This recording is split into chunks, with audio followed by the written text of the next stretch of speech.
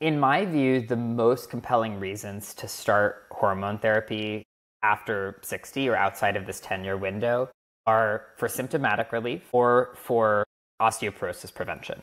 Right. And that's really where we have the most positive data.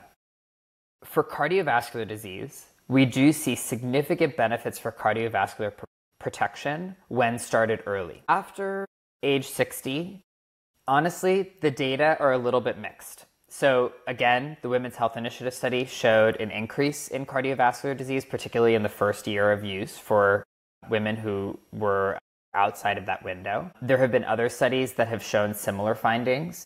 The interesting thing is that in one of the studies, which is the HERS trial, where they actually looked at people who had already had a cardiac event and then used hormone therapy afterwards, what ended up happening, they saw this similar trend of an increased risk of repeat heart disease in the first year.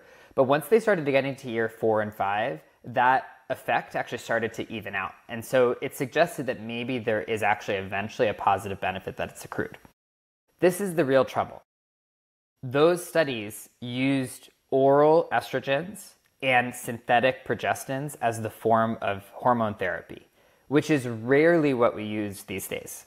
And the reason why this is important is that we know that oral estrogens in particular increase the risk for clot formation, and which is typically the cause of a heart attack or a stroke. Dermal, so through the skin estradiol that we use most commonly today, does not increase this risk at all. And we have great studies like the ESTER trial, which showed that even in people who are at high risk for developing clots, they have no increased risk of developing a clot when they use transdermal estradiol.